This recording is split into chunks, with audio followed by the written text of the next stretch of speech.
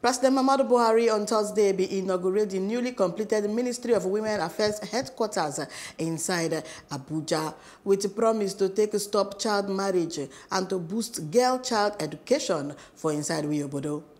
When him in the yarn for the event, the President yarn say with a concern, say the increasing number of out-of-school children for the country, say the federal government could sustain ongoing efforts to take address the badness. According by him, now the collective duty of everybody to make sure say mothers of today plus tomorrow they educated, encouraged, plus empowered.